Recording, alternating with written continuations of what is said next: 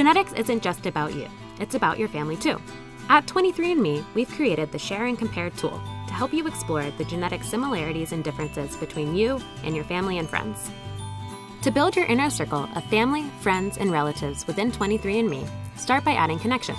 Then share your health, traits, and ancestry, or just ancestry reports. You can always control the information that others will see about you.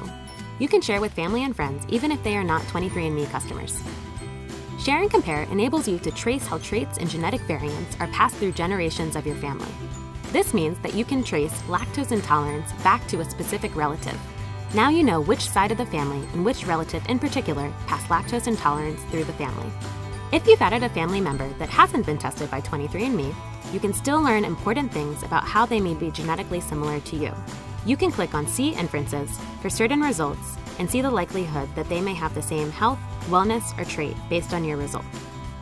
Once you've started to share within 23andMe, you can compare yourself to any of your connections to see your predicted relationship, visualize what DNA you share across 23 chromosomes, and see how your health, traits, and ancestry are similar. You can even see who inherited the most Neanderthal DNA. If you want to chat with your connections about your shared traits or genetics, do that directly within the comparison view. Our genes tell a story of how we're connected to each other, and sharing and comparing with your close circle of family and friends will help you look at your relationships in an entirely new way.